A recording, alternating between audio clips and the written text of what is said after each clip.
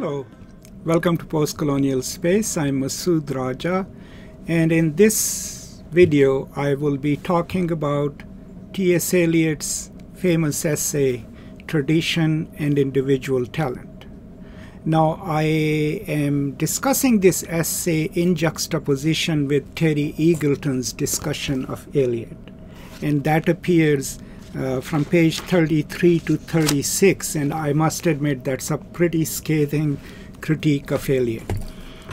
And I thought, since my students are reading Eagleton, and I'm hoping you're following my lectures on Eagleton too, so I thought that I should amplify as to why and what is Eagleton criticizing.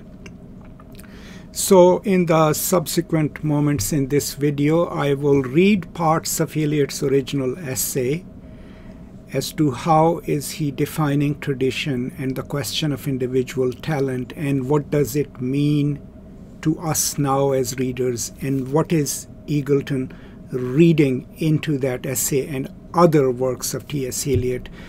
I'll talk about that towards the end. So that's the plan. So let's see if I can bring up the essay, T.S. Eliot essay on screen, read a little bit and talk to you about it. So here we go. Now please keep in mind that the whole essay is available on Poetry Foundation's website, and I'll post a link to that below. But let's bring it up and let's read the first couple of paragraphs. And now the essay was published in 1919, so that means immediately after the culmination of the First World War, and that is the backdrop that Eagleton is also talking about.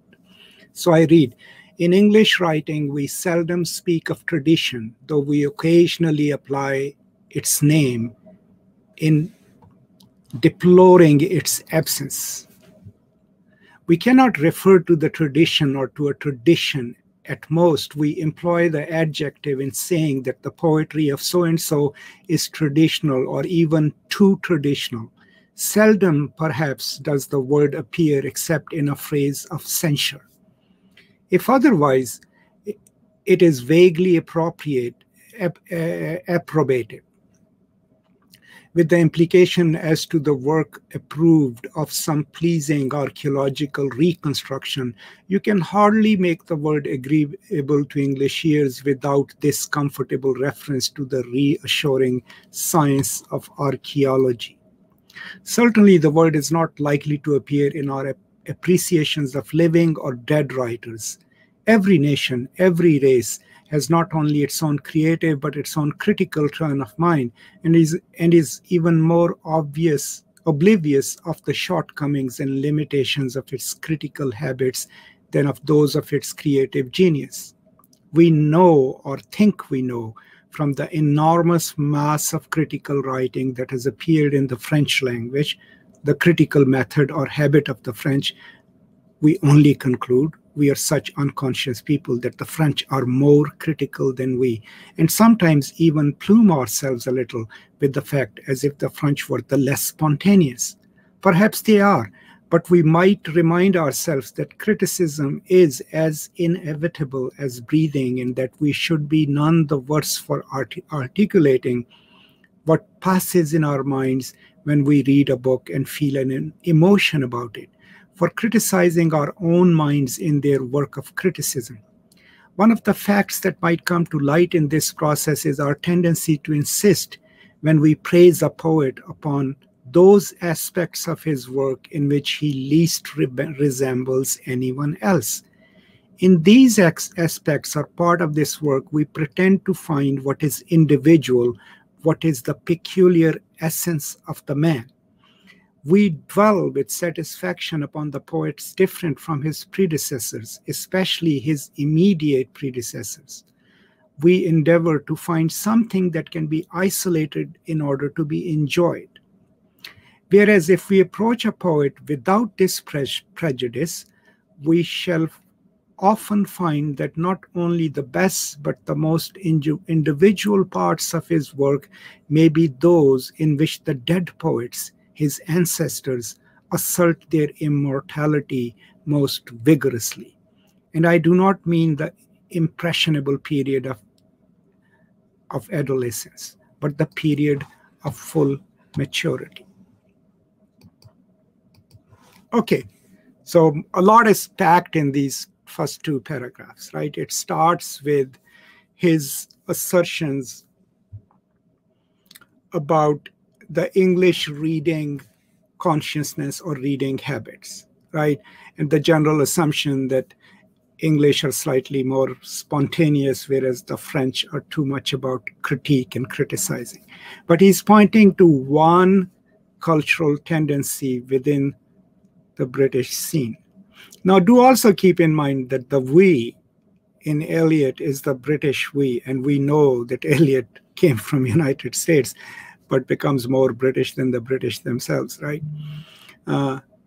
So he is assigning a certain national characteristic to British approach to reading literature. One, that people think they are less critical than the French, and that their approach to poetry is more spontaneous, but they also have a habit within a poet's work of valorizing what comes across as individual trait of a certain poet in opposition to what could be construed as something that the poet might have worked on from a previous tradition. Now, in the first paragraph, of course, what he mentions is that the tradition somehow is considered a bad word in English poetry, and the only time it is given some credence to is in the kind of intellectual archaeological work where someone goes back and studies the progression of poetry or a certain genre with an emphasis on what traditions existed before it, how do they bleed into the next one. But tradition as being offered as something that could still invigorate contemporary poetry, by and large, what he says is considered a bad thing. And the tendency, in his opinion, in English reading public or in English critics, is to try to isolate that part of a poet's work that can be peculiar to that poet, that stands out as individual work of craft or thought, because that is what is being valorized, the individual talent. So that's where we are when we read the first two paragraphs. He's arguing for tradition and its significance in a different way. And he's also suggesting that even when we are looking for that individual strain in a poem, what we also need to account for is the vigorous and enlightening presence of a poetic tradition within the work of a poet. And maybe we need to think about that a little more. That's why the essay is entitled, Tradition and Individual Talent. So I'll read a little more and then we can talk about it a little more. Yet if the only form of tradition of handing down consisted in following the ways of the immediate generation before us in a blind or timid adherence to its success, tradition should positively be discouraged. We have seen many such simple currents soon lost in the sand, and novelty is better than repetition. Tradition is a matter of much wider significance. It cannot be inherited, and if you want it, you must obtain it by great labor. It involves, in the first place, the historical sense, which we may call nearly indispensable to anyone who would continue to be a poet beyond his 25th year. And the historical sense involves a perception not only of the pastness of the past, but of its presence. The historical sense compels a man to write not merely with his own generation in his bones, but with a feeling that the whole of the literature of Europe, from Homer, and within it the whole of the literature of his own country, has a simultaneous existence and composes a simultaneous order. This historical sense, which is a sense of the timeless as well as of the temporal, and of the timeless and of the temporal together, is what makes a writer traditional. And it is at the same time what makes a writer most acutely conscious of his place in time, of his own contemporaneity. No poet, No artist of any art has his complete meaning alone. His significance, his appreciation is the appreciation of his relation to the dead poets and artists. You cannot value him alone. You must set him for contrast and comparison among the dead. I mean this as a principle of aesthetic, not merely historical criticism. The necessity that he shall conform, that he shall cohere, is not one-sided. What happens when a new work of art is created is something that happens simultaneously to all the works of art which preceded it. The existing monuments form an ideal order among themselves, which is modified by the introduction of the new, the really new, work of art among them. The existing order is complete before the new work arrives. For order to persist after the supervention of novelty, the whole existing order must be, if ever so slightly, altered, and so the relations, proportions, values of each work of art towards the whole are readjusted, and this is conformity between the old and the new. Whoever ever has approved this idea of order, of the form of European, of English literature, will not find it preposterous that the past should be altered by the present as much as the present is directed by the past. And the poet who is aware of this will be aware of great difficulties and responsibilities. So what we get from these two passages that I just read is, first of all, you cannot become part of the tradition simply by existing in a time frame. It's not a passive awareness. And two, it's not necessarily just the awareness of tradition that precedes your time. What he's talking about is something that involves deep engagement with an extensive history of tradition itself. Okay, so that's why if you're just relying on what came before you, that's not the tradition that he means. What he means is that a laborious process of informing yourself, if you are a poet, of the whole system of tradition of, let's say, Western poetry. Homer is there, so that means all the periods. Then what he's also positing is that that tradition exists as an organic, complete whole. Right? And knowing that is important. And then, if that knowledge runs through your poetry, then you are being an individual poet, but your poetry is good because it's aware of the whole tradition of poetry. And that changes your poetry because it's imbued with the tradition. But another claim that he's making, we'll see if he can justify it or not, is that by adding something to that whole poetic tradition, since the tradition is already fully formed, your work has a place in it. It's absorbed in it, right? And it will only be absorbed in it if it has the vein of tradition running through it, right? But it will also then slightly alter the tradition itself and alter the past. So the work that you're doing in the present has the capacity to be traditional if you're aware, if you've done the laborious work of knowing your tradition, right? Because only then you will become aware of it. You will not be able to become aware of it accidentally, right? Then your work will carry that tradition in it, and hence when you write your poem or your works, they will fit within that system of tradition. But in the process of doing that, they will also alter the tradition, right? Alter the past. We'll see how he carries through that argument, but that is what he's arguing. What is important to note is that the awareness of the tradition doesn't happen through osmosis. It is laborious work, and it will need for the poet to actually go out, read and learn and inform him or herself of the tradition, right? Now the question of tradition is what, Eagleton challenges, and we'll get to it towards the end, but let us read a little more and see where he takes us from here. In a peculiar sense, he will be aware also that he must inevitably be judged by the standards of the past. I say judged, not amputated by them, not judged to be as good as or worse or better than the dead, and certainly not judged by the canons of dead critics. It is a judgment, a comparison in which two things are measured by each other. To conform merely would be for the new work not really to conform at all.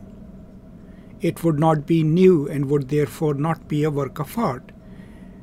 And we do not quite say that the new is more valuable because it fits in, but its fitting in is a test of its value, a test, it is true, which can only be slowly and cautiously applied, for we are none of us infallible judges of conformity.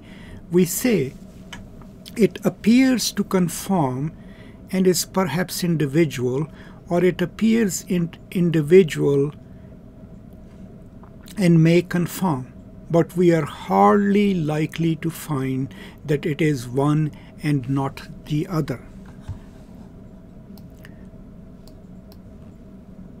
To proceed to a more intelligible exposition of the relation of the poet to the past, he can neither take the past as a lump, an indiscriminate bolus, nor can he form himself wholly on one or two private admirations.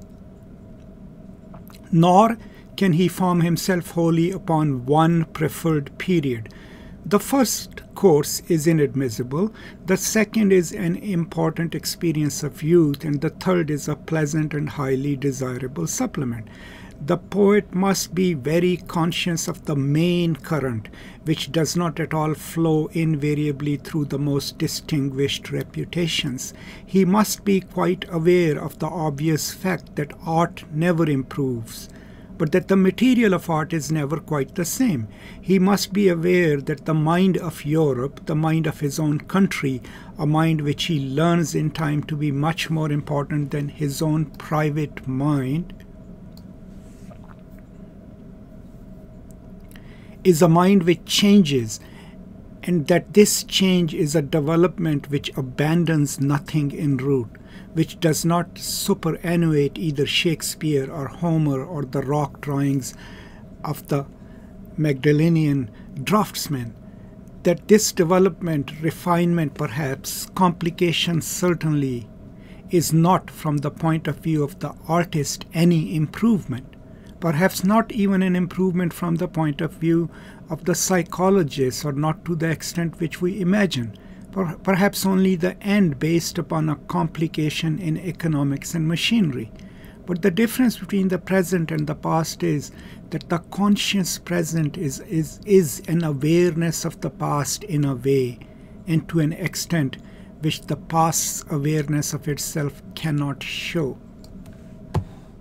So now that we have established the necessity of the presentness of the past in the present work, he's trying to now highlight, how would a writer engage with the past tradition? And in these passages it comes very clear, is that when we look at these texts, we look at it from the point of view of conformity to the tradition and then the originality of the individual work, right? So if we say that this completely conforms to the tradition, but there is no individual talent there, then it's not necessarily new art. But if the case is reversed, if there is some form of an originality, but it doesn't show a connection with the past, does it become a more artistic work? What he's trying to highlight is that continuity is exceptionally important. It is not conformity, but embedding your work within the tradition is crucial. But what he's saying is that the judgment of this conformity shouldn't be so that it absolutely, amputates, that's the word he's using, a writer's imagination. It should augment that. That's my understanding of it. And then he goes on to say that there are ways of engaging with the tradition, right? You could just rely on a few private things that you prefer, or you could rely on, or it be, you could pick up a certain period. But reliance on tradition or engagement with it cannot be piecemeal. That's what he's trying to highlight in these passages, right? And what he's also saying is that, art doesn't change over time. Okay, cool. But in accounting for the presence of the tradition in your work, you can't just take a slice or a few preferred authors. You must account for the whole tradition, because nothing is outside of the tradition if it is part of your civilizational tradition or your national tradition. So the people that he's mentioning, from the cave drawings to Shakespeare and others, right? Nothing is discarded in root. That's what he's saying. So he's offering this main current of a tradition that a poet must place his or herself in. Now remember, we already talked about it is not accidental, it requires work. So that means you must learn the tradition. And another argument then he says is that we have a certain advantage over the past, people would say, is because we are aware of the past and the newness that's being added to it. But the past changes, but it cannot be aware of its own pastness and its own changes. So I missed one quote in the previous reading, and I'm just going to go ahead and read it here so that I don't have to go back to the reading mode. It says, someone said, the dead writers are remote from us because we know so much more than they said. Precisely, and they are that which we know. So obviously the dead writers, the canon or the tradition, they are not aware of what a poet is doing, but a poet is aware of them, right? Being aware of the main current of the tradition then already puts you in touch with the tradition, right? Your work fits in there, right? It becomes a good work of art, not because of your individual talent, right? But because it in a certain way conforms to the general expectations of a tradition. But in the process, it also changes the past. That's the argument that he's trying to make. Now, this is where Eagleton challenges his assumptions, because the tradition that he's invoking is very European and it's very conservative, right? And he also is writing this essay against the claims of Romanticism, remember, right? Which focused on the bard, on the poet, and on the feelings. But forcing the poet to the realm of reason, but also connecting it to somehow a singular tradition. What he then is moving the writer is into this conservative understanding of tradition itself. And that's one of the aspects of this essay that Eagleton criticizes. We'll get to it in a minute, but I'm not going to read the whole thing now. I'll just pick up a few more passages that I think are significant in understanding how he's defining tradition and retrieval of it and incorporation of it within a poet's writing. And then I'll conclude with my discussion of what Eagleton has to say about it. Honest criticism and sensitive appreciation are directed not upon the poet but upon the poetry. If we attend to the confused cries of the newspaper critics and the susurrus of popular repetition that follows, we shall hear the names of poets in great numbers. If we seek not blue book knowledge but the enjoyment of poetry and ask for a poem, we shall seldom find it. I've tried to point out the importance of relation of the poem to other poems by other authors and suggested the conception of poetry as a living whole of all the poetry that has ever been written. The other aspect of this impersonal theory of poetry is the relation of the poem to its author, and I hinted by an analogy that the mind of the mature poet differs from that of the immature one, not precisely in any valuation of personality, not being necessarily more interesting or having more to say, but rather by being a more finely perfected medium in which special or very varied feelings are at liberty to enter into new combinations. The analogy was that of the catalyst. When the two gases previously mentioned are mixed in the presence of a filament of platinum, they form sulfurous acid. This combination takes place only if the platinum is present. Nevertheless, the newly formed acid contains no trace of platinum, and the platinum itself is apparently unaffected, has remained inert, neutral, and unchanged.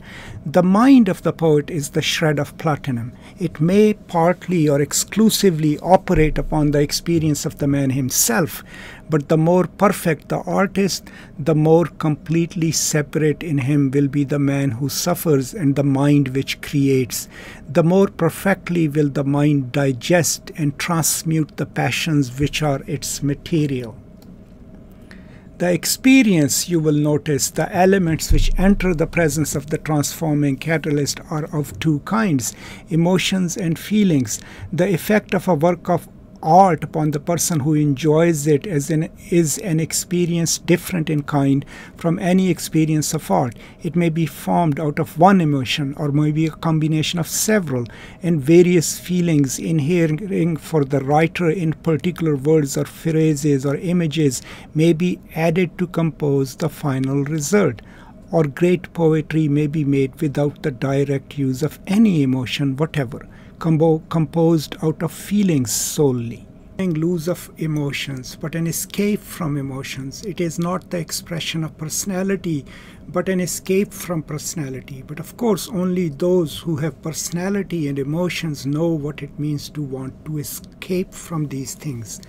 This essay proposes to halt at the frontier of metaphysics or mysticism and confine itself to such practical conclusions as can be applied by the responsible person interested in poetry. To divert interest from the poet to the poetry is a laudable aim, for it would conduce to a juster estimation of actual poetry, good and bad. There are many people who appreciate the expression of sincere emotion in verse, and there is a smaller number of people who can appreciate technical excellence. But very few know when there is an expression of significant emotion, emotion which has its life in the poem and not in the history of the poet.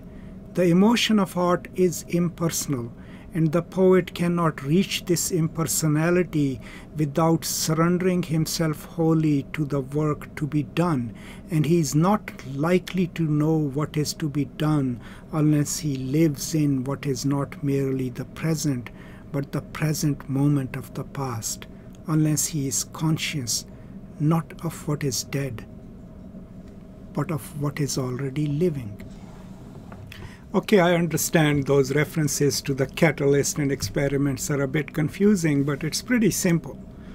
What he's saying is that if in a chemical process, when you match these two elements, the catalyst is platinum, right? And that's the poet's mind. And when you bring tradition and feelings and emotions together, the only thing that must remain unchanged is the poet's mind. So the idea then is poetry is an outcome of the past and the poet's person, mature poet's person, without infusing it with raw emotions. So unlike Romanticism, where a poet was expressing his or herself in poetry, what he's saying is that what a poem must express is itself. And how does it become itself? Because the poet has diligently pored over the tradition of poetry within which he or she is working. And that's why he calls it impersonal criticism of poetry, that the criticism shouldn't be about great poets and what makes a poet great, but it should be focused on the poem itself. And the value of the poem then is not based in what kind of emotions it invokes or does it carry the poet's personality in it. No, it should be in juxtaposition with the poetic tradition. And by that, it's not one period or one poet. It's the whole trajectory of the poetic tradition. So the poet in this process then becomes someone, if you heard the concluding paragraph, who is writing in the present, right? But is guided by the past, the historical past of the poetic tradition itself. And in the process of writing the poetry, the poet is not writing his or herself. The poet is writing a poem which is determined by the tradition, right? And hence becomes impersonal. Now when you, me, and I read and me feel moved by the poem, we feel moved by the poem itself and not by the emotions of the poet. That's the point. It's crucial to understand that distinction, because this is the move to more technical aspects of poetry. In order to be a good poet, you have to know the poetic tradition, and then you have to detach your own person from the poem as a poet, because the poem is no longer an expression of your own self, but kind of an expression of a virtuosic performance, right?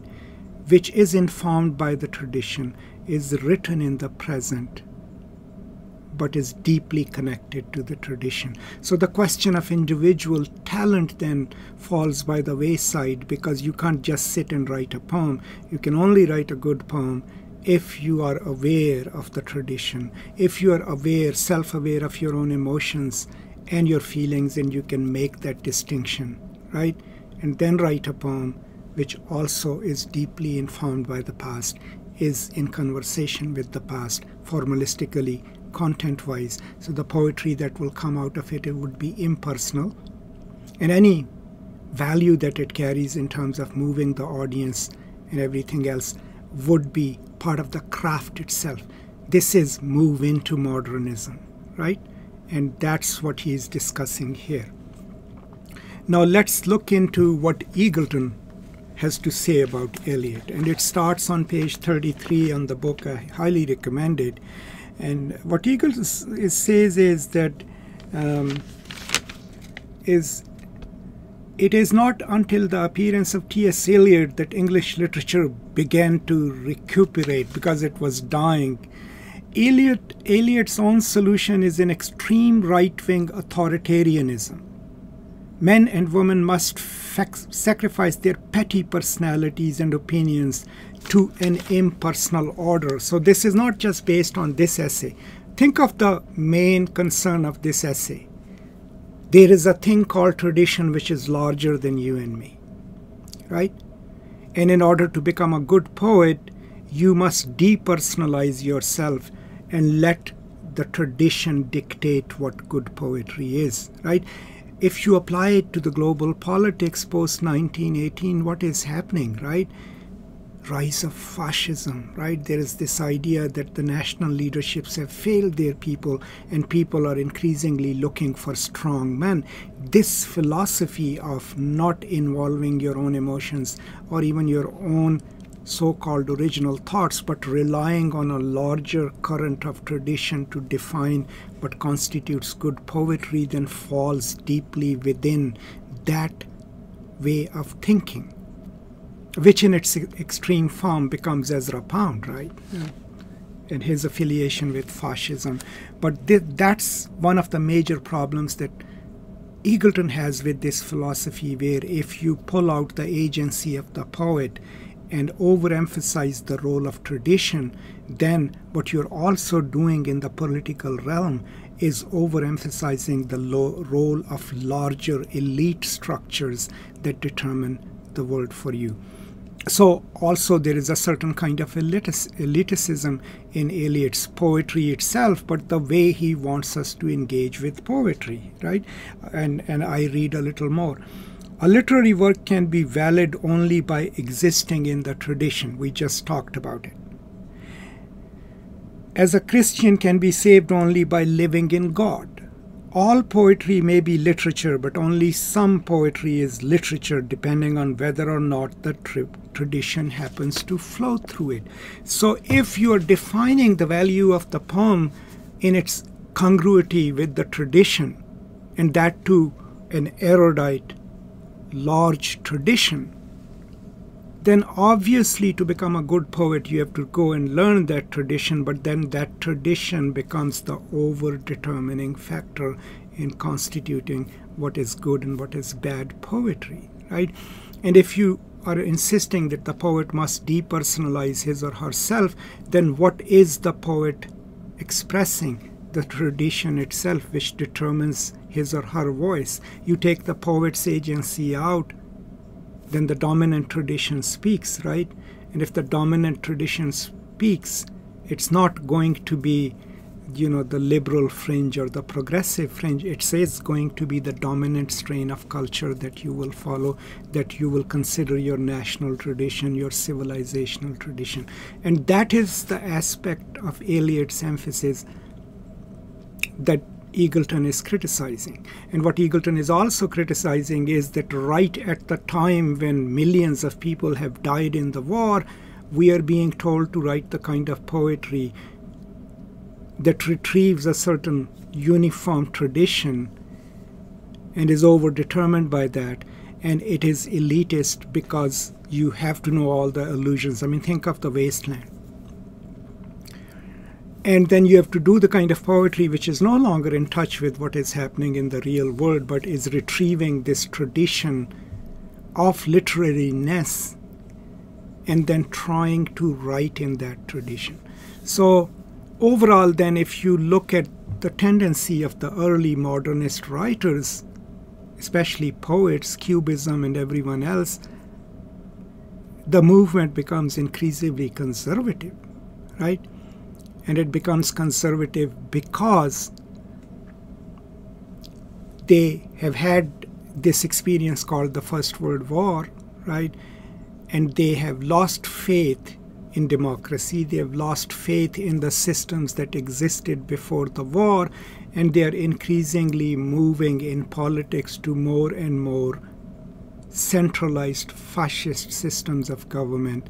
And if you think of tradition as an over-determining factor, right, then you are also going for something that over-determines in a fascist way the value of literature.